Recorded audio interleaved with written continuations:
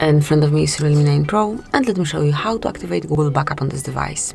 So first of all, just open the settings, go to System Settings, and locate Backup and Reset. Now select Backup My Data under Google Backup. And as you can see, my email address, my Google account has been already applied here because I've been logged previously. However, if you haven't provided your account yet, just enter your email number or phone number, whatever you're using while you're logging to Google, then enter the password, and that will be all.